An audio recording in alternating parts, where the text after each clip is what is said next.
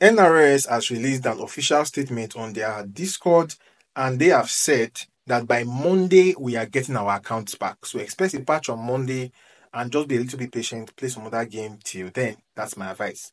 Secondly, I am seeing a lot of links going around. I know you might be tempted to go and install Injustice 2 Mobile previous versions from one of these other third party websites.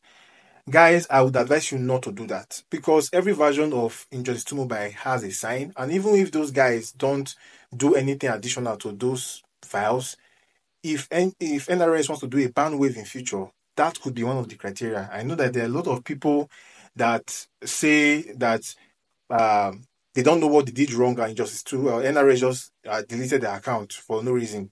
But sometimes you may not remember that maybe a year ago you actually installed an older version of the game which was no longer signed, and you basically registered yourself to be banned.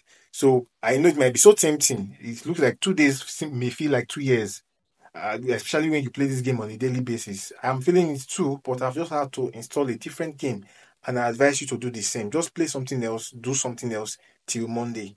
Please don't install third party Injustice 2 Mobile. I know you are not cheating, you are not hacking, but it can look like that if a ban wave is going to happen in the future. Anyways, finally, let's talk about Eternium. Eternium is Injustice 2 Mobile's answer to the lack of interest in League Invasion.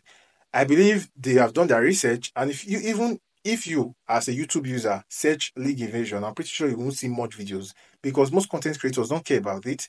Most players don't care about League Invasions. So I think they noticed that, and in an attempt to give League Invasion some relevance, they decided to release Eternium.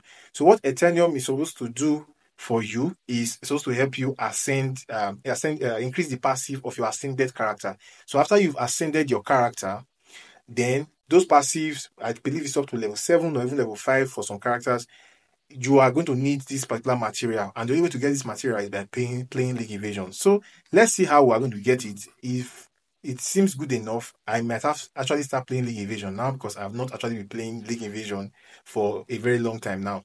Anyways, that's about it for the video. If you enjoy my videos, smash the subscribe button and I will see you on the next one.